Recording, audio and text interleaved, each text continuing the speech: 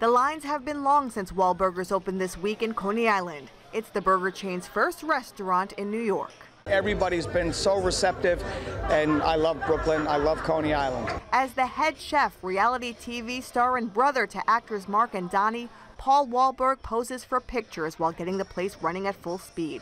But as we witnessed, he does more than just manage the operation. Boy, you're really hands-on, huh? The Stillwell Avenue restaurant has rooftop dining overlooking the amusements from the Wonder Wheel to the parachute jump. You got the Thunderbolt, Cyclone Stadium, and the aquarium. So it was just something that drew us. Donnie's first video for New Kids on the Block was done here. Singer says the restaurant is gearing up just as the summer season is winding down because it took a whole year to secure permits and finish construction. But he wants the roof deck to become a year-round destination. He showed us the plans for a glass enclosure covering most of the dining area. It will have a completely glass roof with glass bifold doors.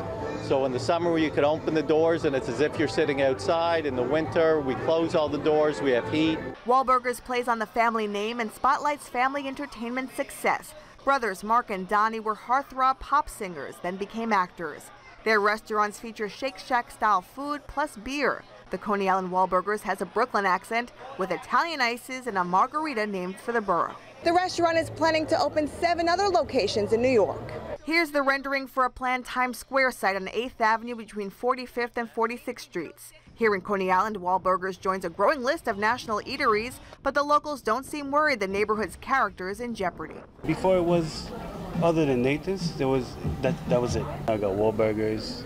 I think especially Wahlburgers being our neighbor, it's a great addition to us.